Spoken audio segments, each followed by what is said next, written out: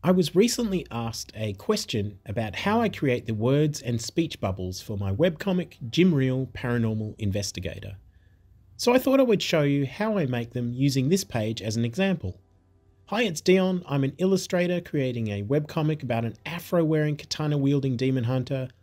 You can see me here finishing off some details for page 5 of the webcomic, which you can read right now on my website. I'll leave a link in the description below. Even though I'll always say I'm making a webcomic with traditional art techniques such as paint and pencil, when it comes to speech bubbles, also known as word balloons, I do choose the swanky new computer-generated method. And why?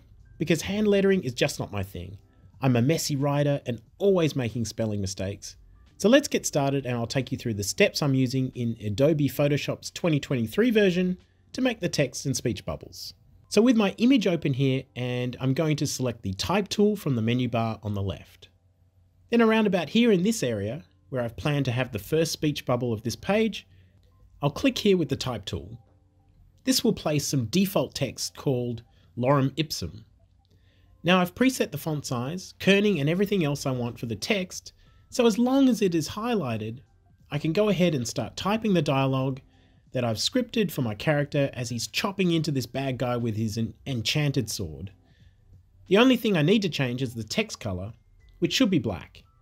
So I'm going to highlight the text, which then allows me to make any changes I need to it, either in this little menu bar below the text or via the character menu, where I can make really specific changes.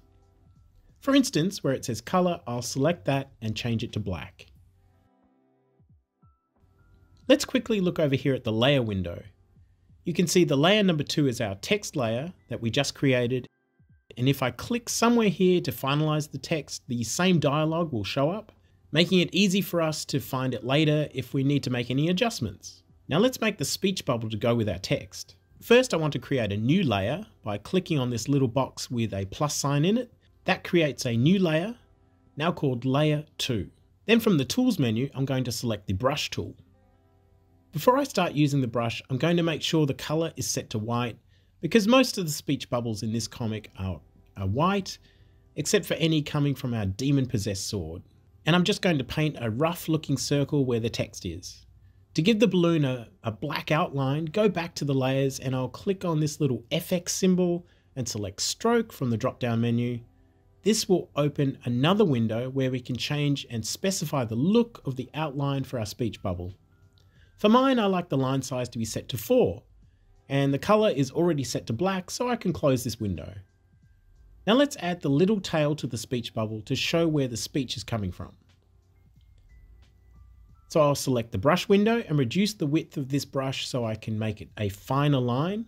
But wait, before we do that, how about we bring the text back for this so we can get a better sense of the design. At the moment, the text layer is under our speech bubble, so it's hidden. I can change this by clicking on the text layer in the layers window and just dragging it to the top of the list. This literally places it at the top layer of all the others I have in this list.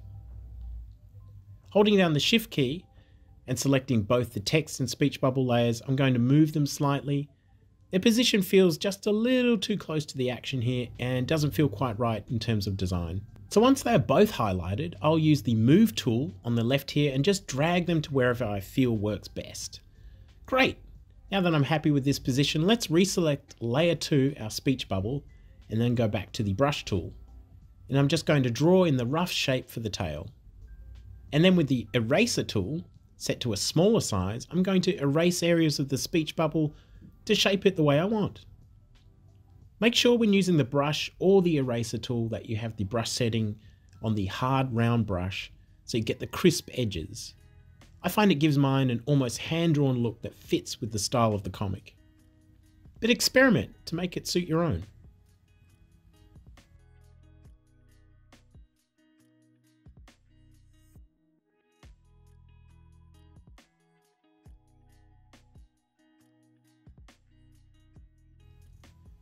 Once I have the text and speech bubble in place and shaped, I can start to think about maybe changing the text to suit the scene. For instance, to create a bit more impact here, we can enlarge the text, or maybe even make it bolder to emphasize the characters speaking louder with more authority.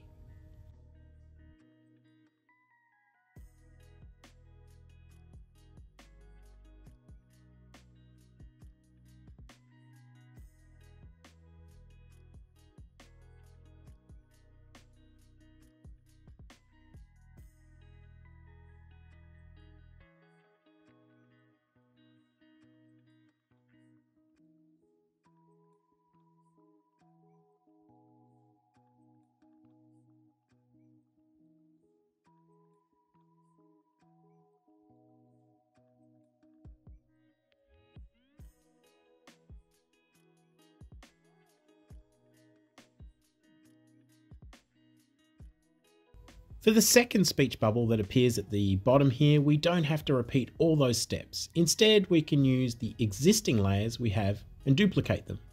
So we'll start by selecting the text and right-click on the layer to get this list of options and select Duplicate Layer.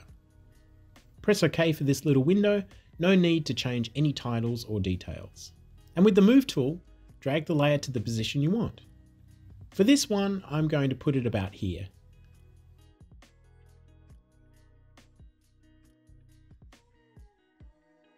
Let's go to layer 2, which is our speech bubble, and we're going to do the same thing. Right-click, Duplicate Layer, click OK, select the Move tool and drag the layer down to the position of our text. Of course, at this stage, nothing about the text or speech bubble matches the dialogue in the script. So first I'm going to adjust the speech bubble using the brush and eraser to shape it to what I want. And let's make it a little more jagged because he's going to be screaming in this one.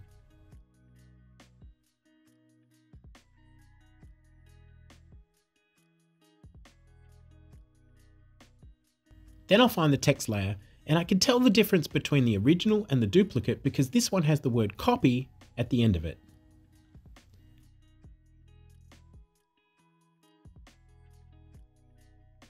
And I'll select the type tool, select the text and rewrite the text to suit the dialogue in my script. The whole process to add the speech bubbles is very quick. What is most important is working out where they will go and that you have a readable font. I've selected a font specifically designed for comics and that doesn't look too jarring and is definitely not Comic Sans. Sorry Comic Sans. For placement, I usually work this out in the sketching phase for each page. I have a rough idea of what the dialogue will be based on my script, so I can design the panel with the intention of keeping enough space for dialogue. Quite often that dialogue will be cut down to the bare minimum as I want the image to do most of the storytelling.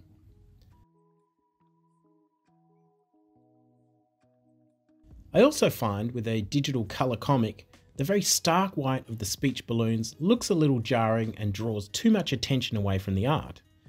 So for each speech bubble, I'll reduce the opacity by selecting the layer and using the opacity toggle at the top to bring it down to somewhere between 85 to 88%. This leaves enough white for the text to be visible, but blends the white of the speech bubble in with the surrounding colours, and they don't look so harsh against the image.